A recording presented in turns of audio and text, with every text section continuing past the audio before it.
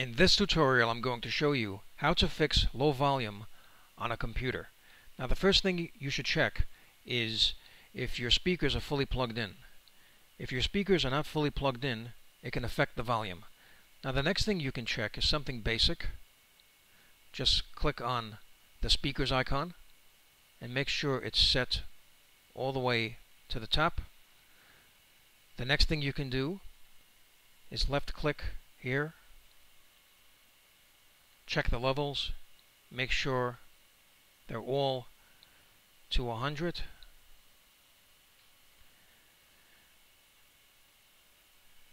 And lastly, go to Advanced, and this is what finally fixed the problem of low volume with my computer.